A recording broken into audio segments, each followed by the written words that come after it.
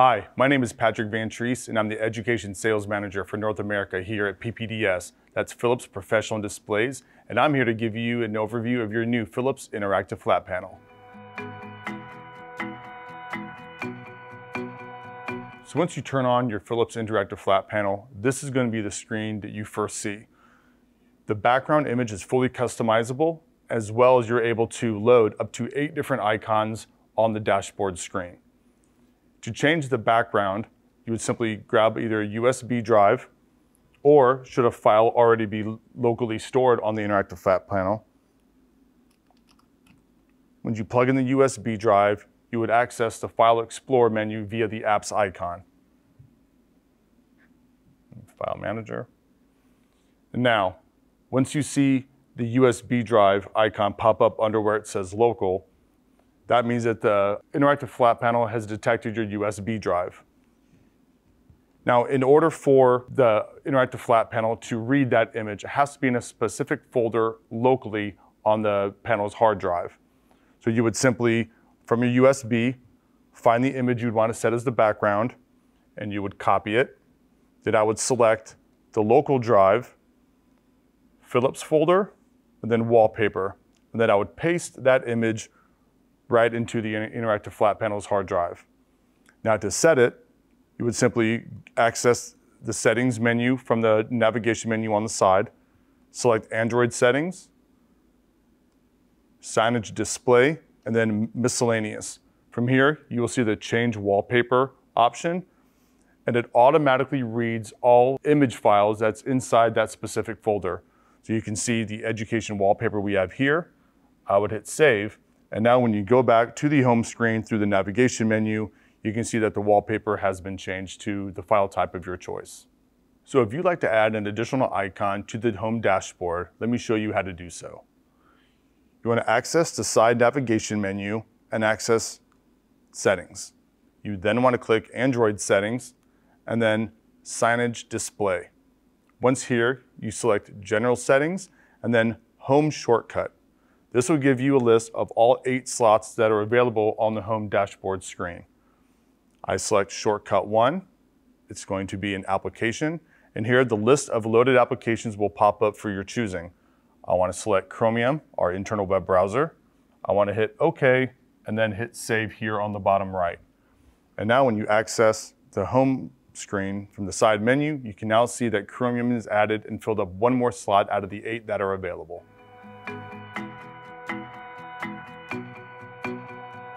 So on the Interactive Flat Panel screen, at all times, you're going to notice on either side of the panel 2 little grayed out carets, which allows you to access the navigation menu when clicked. Here in the menu, you have a back icon that will clear out the navigation menu from your screen. You have a home icon that will take you back to the home dashboard screen. You have a display icon with an arrow that will show you all the different inputs that are currently available on your Philips Interactive Flat Panel. The pen icon will allow you to enter annotation mode, which allows you to annotate and draw over any image that is currently on your Interactive Flat Panel. The gear icon will allow you to access the Android settings and internal settings of the flat panel itself. The star icon allows you to access your favorite applications for quick and easy access. The hammer and wrench icon is to disable the touch functionality, so when locked, nobody can navigate or draw or do anything on the panel itself. The bubble icon with the letter I shows you all the information about your Interactive Flat Panel.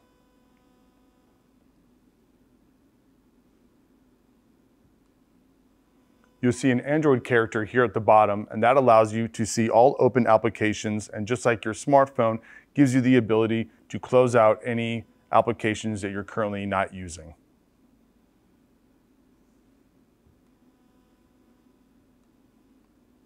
On the very bottom of the navigation menu, you'll find a back arrow that allows you to go to a previous screen in any application or menu setting that you're currently in. So built into your Philips Interactive Flat Panel, we have annotation mode. Annotation mode can be accessed by the side navigation menu. Click on the side caret, and you'll see a pen icon here listed with all the other icons. Once selected, that will take a screenshot of exactly what is on the panel. This allows you to, at the bottom, select your pen and your color and annotate over whatever is on the screen. Should I want to circle a word, star an image, whatever it may be, it allows you to annotate over this image, and you can either continue your work by pressing this icon, which will allow you to continue, or when you enter annotation mode and you want something and you want to save what your work is, you can also hit that floppy disk and you'll go through the same save features that we reviewed earlier in this presentation. On the dashboard of your Philips Interactive Flat Panel, you will find the whiteboard icon. So once you press that, it's going to open up the whiteboard mode that's built into the panel. From here, you can see all the different tools that are available for you at the bottom of the screen. Each interactive flat panel will come with a dual tip stylus. You have a skinny end and you have a large end for annotation. You select the pen icon, and you can see two different pen sizes, skinny end and the large end, and you can choose different thicknesses and different colors for each tip. So I choose white for the skinny tip. I can go back and choose red for the large tip. Now again, here you have colors that are immediate options, and you also have a full color spectrum for you to choose and make your own color. So next to the pen icon, you'll find an icon with the square, circle, and triangle that accesses different shapes, templates, and charts. So you click that icon, you have a lot of different shapes at your disposal.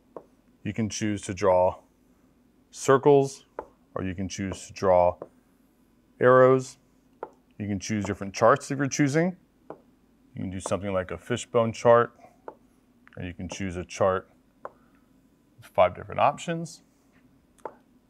And then last, you have different templates. You can have different textured backgrounds, you have different sport courts or fields, you have music notes, and things that even resemble notebook paper. So since I'm a basketball guy, I will choose the basketball icon or template and draw it out. Now from here, you can go back and select that pen icon. So if I'm a basketball coach, I can sit here and I can draw up plays, I can do my X's and O's or whatever I need to do as needed. So next to the shapes and templates icon, you'll find the eraser. Several different ways of erasing the annotation or drawing that you do on the board. So I can draw something like this. I have the ability to erase it with my palm. So there's palm recognition for me to erase. I have the ability of selecting the eraser and select it just like I would draw. I also have the ability of circling whatever I want to erase. And last but not least, if I draw and I want to erase everything that's on the screen, I simply drag this and I slide it over and it will clear the entire screen. So next to the eraser icon, you'll find the undo and redo icons. The undo icon allows you to go back and change something that you previously did. And the redo icon allows you to kind of move forward and reapply what you initially erased or what you initially annotated. In the very center of the toolbar, you'll find a square. And what this does, it allows you to hide this menu should you need the entire full screen to show what you're annotating or what you're drawing. And then you simply touch that square again to show and display all the tools that are available in our whiteboard application. So you'll see a palette icon here at the bottom. The palette allows you to customize the color of the background itself. We have 9 different colors, all of the matte texture, so it's easier on the eyes for you to choose from, whether it's blue, gray, green, and any color here provides very high contrast of any color that you choose to draw over. You also have the ability of changing the different textures of the background, whether you want no squares, you want a smaller grid, a little bit of larger grid, or even lines like you have in typical notebook paper. Should you want a custom background or a custom color image for you to annotate over, you simply select Customize. Then as long as you have that file loaded on a panel or a hard drive, you simply hit the plus icon. I can hit Local, and I have a white background that is saved. And now you have your own custom white background. Next, you'll find the freeform selection icon. So if I want to draw something on the board,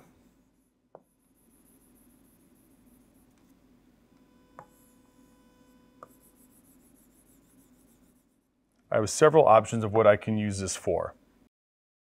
I can circle it, and I can rotate it. I can make it larger or smaller. I can copy it. I can delete it. Then I also have the ability of taking it, putting it over another image, using this as the layer function. So if you want something to be on top or beneath, you just pick and choose depending on what your preference is. So next to the freeform selection icon, you'll find a hand icon. And this activates the multi-points of touch. So when you draw, one finger will draw, two fingers will move it as an infinite canvas. You also have the ability of shrinking or making whatever you have larger. And then when you hit this hand icon, this allows for multiple people to draw at the same time. So you can see I have 10 points of touch happening right now, but the panel can handle up to 20 at one time. So next to the hand icon, you'll find the floppy disk, which is how you save whatever you have drawn on your interactive whiteboard. If I want to draw a smiley face, and I want to save it, you'll see several options pop up on the screen. You can save it locally to the panel itself for quick and easy access. You can send by email. You can print to a wireless printer. When you have a USB drive plugged into the panel, you'll see the USB icon available. And the favorite saving method across all school districts is being able to scan that QR code. All you need is your smart device and your camera app, such as an iPhone. I open up the camera.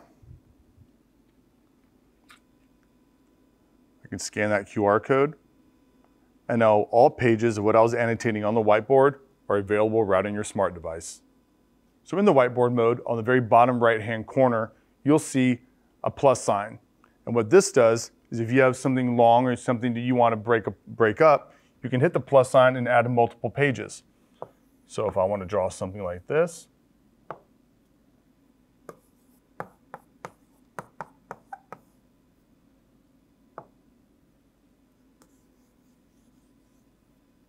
whatever it may be, you can go back to each page and see exactly what you drew. And then next, when you see all the pages sitting there, you'll notice a trash can icon. Whatever page that you're currently on, you hit that trash can and it will delete that page and automatically go to the one that was right before it. Then on the far right, you'll notice the last icon, which is a folder. The folder allows you to access any images that you want that's on the panel to annotate over in the whiteboard mode. So I select the folder. I can select image since I have it locally stored, and I want to select this picture, and I have the ability to make it smaller. And again, I can annotate it and do anything I need with it right here on the whiteboard app.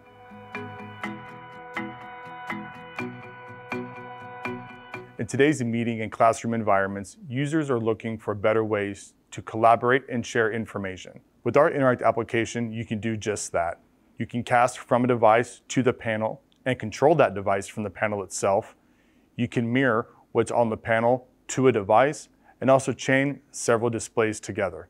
Let me show you how to do that. So in order to download our Interact application to a Windows device, you must first go to ppds.com and in the search bar, type in Interact Screen Sharing. Options will come from the drop-down menu, and you want to click Interact Wireless Screen Sharing. Once you're on the screen, you want to scroll down until you see the Download the Interact app. Once you click on that, it takes you to our Download Center, where you will then go to Software. Now under the Interact app software, you will find where you can download it for Windows, Mac, and other operating systems. We are currently working with Microsoft on getting the Interact application loaded into the Microsoft Store. For now, any Windows devices, you can download the app right here from our website. For macOS and iOS, it is available in the Apple Store, and for any Android or Chrome device, you can download it from the Google Play Store by searching for Interact Screen Sharing. Once you click on the Windows Interact application, it will be downloading the file down here in the lower corner of your browser. Once downloaded, the Interact application will look just like this on your home screen. Once you open it up, you want to ensure that both your device that you want to cast and the panel are on the same network. So when connected to the same network, your device will automatically read the Interact that is on the panel. In this case, on the panel it says Interact-1311, And as you can see on my laptop, it matches that, so you can click connect. Once you connect, you have the choice of sharing your screen, which is casting from your device to the panel. Then you have the ability of TV mirroring, which is casting from the panel to your device. So once connected on the same network and you're connected to the panel, to cast your laptop or your device to the panel, you select share screen. And now in real time, you can see that your laptop's dashboard, home screen, or any document that you have up is on the panel. You have the ability of opening up your email. You can open up the calculator, open up an Excel spreadsheet, and even different documents and worksheets that educators would use, such as this being a word search. So any program, application, document, worksheet, or bookmark that you have available on your laptop can be controlled and used right here on the panel directly. Just like you have the ability of casting from your device to the panel with the share screen option, now on the TV mirror option, this allows you to cast from the panel to your device. This is great because it allows for any individuals who may not be able to see the panel or be too far away, be able to mirror what's on the panel to their device so they can see it clearly in real time.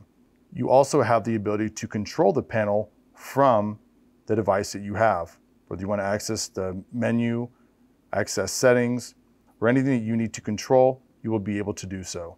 So on the bottom right-hand screen, you'll also find our webcast feature that Interact provides. You could disable webcast or enable it right here from this menu. Webcast allows the user to be able to cast to the panel without having to be on the same network. You would simply go to the cast.app website. Once on that website, it will ask you for this ID that's on the panel. Then you will see a 4-digit code pop up here on the bottom right-hand corner, which will allow the leader of the conference or the teacher inside the class to allow or deny access for that device to cast to the panel. Again, this is a great solution for visitors or students that might not be on the same network as the panel itself, to allow them to cast from their device and show their work or show an image from their device to the panel, again, without having to be on the same network. To use Webcast, you simply go to the website on the screen, which is cast.app. We type in the ID, which in this case is 044271. You will then see a passcode pop up on the screen that the user will have to enter. In this case, it is 2313. And then on the screen, it will ask for someone to deny or allow connection. So I would hit allow. And now, on the browser, the user will have the choice of sharing this Chrome tab, their full window, or their entire screen. So another great tool on our Interact application is the ability to chain multiple displays together.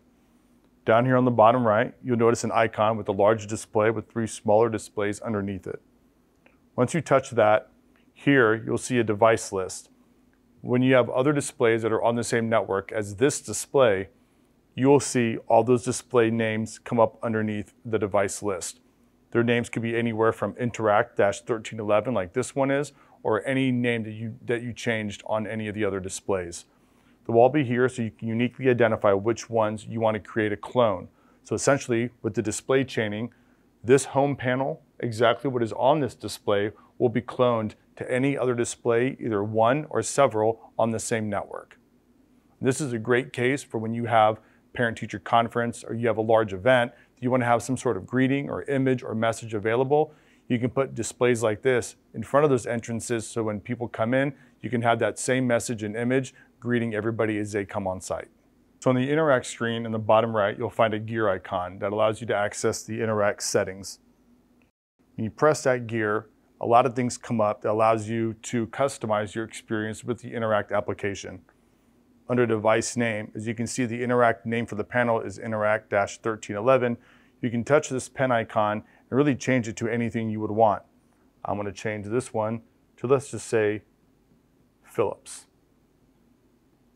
So now, when you clear out of it, you want to uniquely identify this display You can, because you change it to Philips, and now you can identify that. Should you want to cast or clone or mirror from this display, you know which display you're going to be using. You have different options when it comes to connecting to the panel. You can connect to it by the display name by identifying Philips. You can choose a 6-digit PIN code that pops up here that you can manually refresh to have something different. And you can also set it so that PIN code will automatically refresh. You can disable it in its entirety, or you can have it automatically refresh every 10 minutes, 30 minutes, 1 hour, or every day. You can pick a 6-digit code or a 8-digit code with the same PIN code refreshing interval limits that I just showed. You can cast anywhere from 1 device all the way up to 9 simultaneously on the panel. Essentially, with 9 screens, that would create a 3x3 grid that you'll still have the ability to control each device, whether Windows or Mac, from the device, from the panel itself. You also have the ability to show the device name on the screen. You can auto full screen. You can do it so AirPlay devices are visible and can connect. Same with browsers or devices with Chromecast built in. And the hyperlink down here allows you to click on that to check if the Interact application has any recent updates to its firmware. Then you have the 2 options here at the bottom, AirPlay and Chromecast, that you can enable or disable it for connecting from those devices. So on the panel, you'll notice you have an icon up here on the right-hand side that has the same icon as a person as the one below. This shows that there is a device currently connected to the panel for quick access, or you can come to the Interact application screen and click on the icon at the bottom. So this is going to be your moderator control center. This allows you to really dig down into the specs and customize the connectivity options that you want to set forth for your conference room or in your classroom environment. This first drop-down will, for the sharing your screen or sharing a file to the panel, you can either allow every device to automatically be able to cast, you can require it to need authorization in order for it to cast, or you can disable it altogether. For the view, control, and wireless annotation that you would do in screen mirroring mode, same options. You can allow everyone, you can allow them to only view what is on the screen. You can require that authorization, or again, you can disable it altogether. And then floating moderator button, which is that icon I have here on the right-hand side of the screen. You can make that automatically show up, always display, only on the home screen, or again, you can disable it altogether. And underneath that, it will show you a number of current connected devices to the panel. For example, I have my Philips PC currently connected, and the 3 icons over here allow me to, the chain link is to disconnect that device from the panel. The display icon allows me to either cast automatically what's on my laptop screen to the panel without having to go back to the laptop, or end the casting session from that device. And then the hand icon allows me to control whether that person can annotate or take control of the panel remotely. So although we have wireless connectivity options built into the panel, hardwiring is also available. Let me show you how to do that. Depending on your device, you might have to use a dongle for other connectivity ports. You will need an HDMI cable that comes with the panel that will broadcast the image from your laptop to the panel, and then also use the included USB Type-B cable that will allow the touch functionality. Once the HDMI and the USB cable is plugged into the side of the display, you would access that HDMI port, which in this case is HDMI 3. And when it switches over, you will have your laptop screen available on the panel. Whether I want to open up calculator, I want to access an Excel spreadsheet, or even open up a page on my browser, you can control your whole laptop from the panel itself. During the last 5 minutes of class, teachers like to have a bell assignment. They want the kids to be able to look at a still image on the panel while the teacher still has the ability of working from their laptop, while their laptop is connected to the panel. What we can do here is a teacher can put up a document, a word search for example, enter annotation mode through the navigation menu, and now that's going to keep that screenshot on the screen so the kids can continue their work. Meanwhile, the teacher will have the option of coming back to her laptop and working on emails or something else that she has to do or he has to do without being on the screen.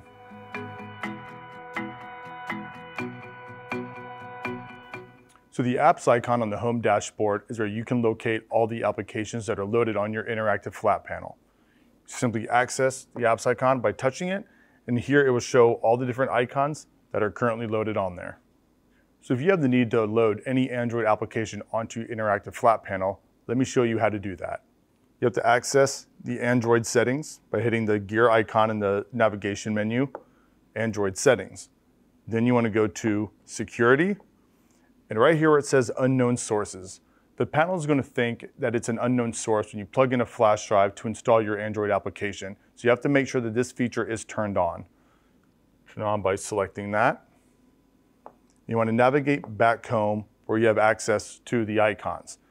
Now you would hit the apps icon, you would open up the file manager. You could also open up the file manager if you have it selected as a favorite here on this navigation menu. From here, since I am accessing my flash drive, you can see that being highlighted here, I'm going to access our Wave APK. Wave is our cloud-based management tool that allows you to manage and customize your fleet of Philips displays from anywhere in the world. So I want to install that, double click it. You'll see this coming up. Do you want to install this application? You would say install. Once the Android application is done installing, you can hit done, navigate home from the menu. Now when you hit the apps tool, here you can see our Wave application loaded onto the panel.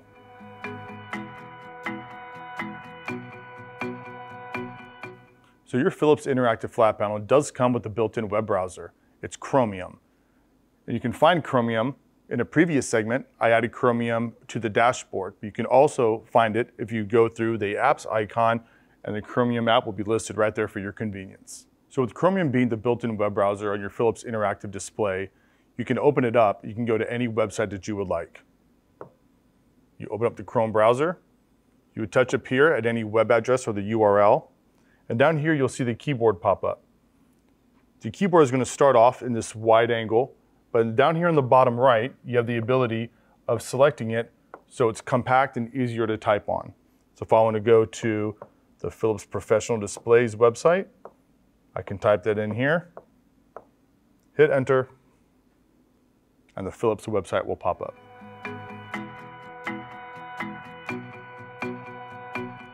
So the File Manager tool is going to be your tool to access all the files that are either on a flash drive or on your Philips interactive display.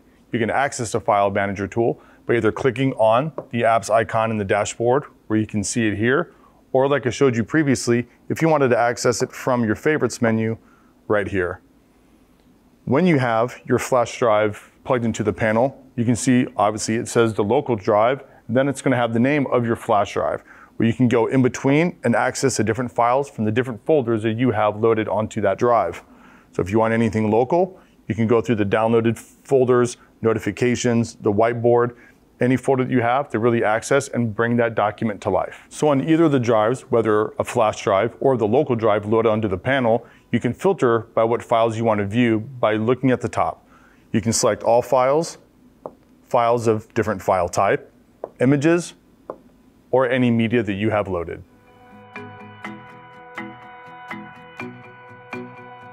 The gear icon on the side navigation menu is where you're going to find all the general settings that are routed to the panel itself. You'll find picture, audio, configuration, and advanced options.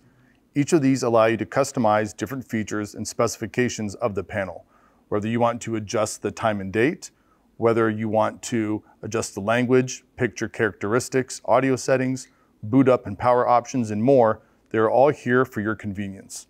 However, I highly recommend you contact your technology department before you alter any of the pre-selected settings. If you want to access the Android settings on your interactive panel, you would still click on that same gear that's in that side navigation menu. Hit the gear, and here you'll see Android settings.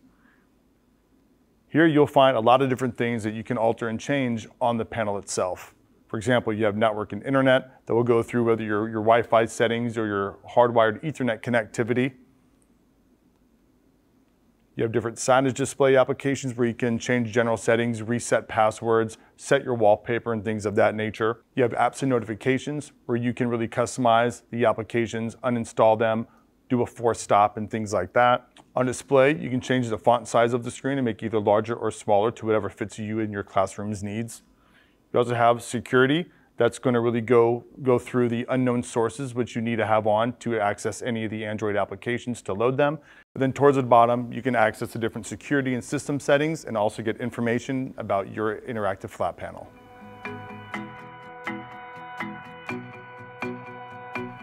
At Philips, education is its own silo within our support system. All of our reps are based out of Atlanta, Georgia, and are available 24 hours a day, 7 days a week, 365 days a year. Should you have any issues with your interactive flat panel or any digital signage or video wall display, you can contact a dedicated education hotline and a dedicated email support line as well. So all the Philips digital signage and video wall displays come with a standard 3-year advanced exchange warranty. All interactive flat panels come with a 5-year advanced exchange warranty. Should any of your displays have any damage or manufacturer defects and are covered under our warranty, you can call the hotline or the email alias and we can troubleshoot the damage or the malfunctions over the phone. If that doesn't work, you would simply ship us the broken unit and we ship you a brand new unit and we cover shipping both ways. For more information, please go to our company website at ppds.com where you can learn more about our company, read about our different solutions to different markets, and how we can bring your digital vision to life.